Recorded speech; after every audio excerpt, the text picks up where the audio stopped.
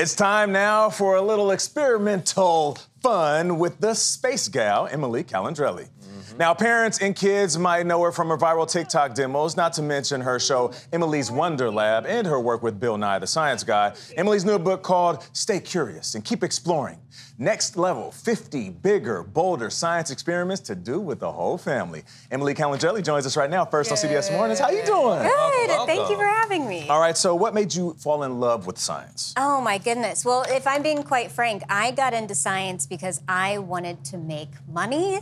That was I like the that. original incentive. But then once I got there, I just became enamored with all of the discovery and the playfulness and the adventure of it all. And so now my goal is to get everybody else to become obsessed with it. But in the beginning, you said, you write in your book that you found it intimidating. You didn't consider Yes. yourself to be the smart kid, because at one test you were asked the difference between a microscope and a stethoscope, and you failed, and you thought, I'm not good at this. That's exactly and that right. changed. It changed. I didn't know any scientists or engineers growing up. I'm the first person in my family to pursue something like this. But along the way, I learned that you can make yourself one of the smart kids, and that no single test defines you. Ooh, And I like even that. your look, I I like that too. Even your look is deliberate, right, Emily? Right, What is it? Because exactly. you look like a princess. Thank you. I appreciate that. I am trying to make sure that girls like me can see themselves in science and know that they are welcome here too. Well, parents like me can see myself using this book. My kids are really squarely in the age for this. And you've got an experiment for us, a space-related one, right? Yes. Where the elements of life are revealed. That's right. Yeah, we will discover life today. This is the Bubbly Alien World Experiment, and I love this one so much because you can do it with materials that you probably already have in your kitchen at home.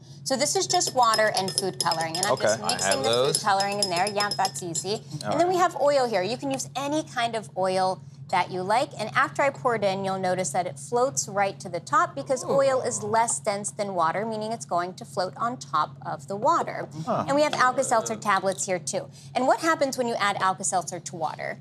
It fizzes, it bubbles, because inside here we have an acid and a base, the same stuff that's in lemon juice and baking soda, and when we add those two together, you kickstart an acid-base chemical reaction that creates carbon dioxide bubbles. And once that kicks in, you'll see the bubbles starting to rise to the top, and we're really creating like a lava lamp experience here. And this is very similar. So it's going to get thicker, huh? Yeah, you're going to see like those carbonated. bubbles. Yeah, rise and fall and rise and fall. And this is very similar to another bubbly alien world in our solar system. And one of my favorite things about my book is that I connect the science from every science experiment to something a child will see in the universe and in real life. One of my favorite things about your book, corny jokes. What can run but not walk? Water.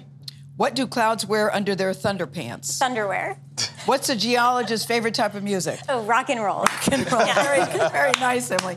And you say every scientist needs an assistant, so Tony, that's where the parents come in. That's where the parents come in. Yes. I see myself as like your friendly best friend scientist who can help the parents kickstart a scientific reaction Look at this. for their It's getting kids. fun. This is like the fun element of bonding with your child over science. Because I have 2 kids myself. I know what it's like for a kid to walk into the room and be like, Mom, can we do a science experiment? Can we do a science test? You say yes. That's what my daughter says. Yeah, but I know that feeling of like, gosh, what are we going to do now? This book is fantastic for that. Yeah, this is great for after school. And if you put a baking tray underneath the experiments, learn this the hard way, it'll catch all the spills and the mess. I see you, Tony. It'll save the rug. Emily, where do bad lights end up? Oh, and Prism.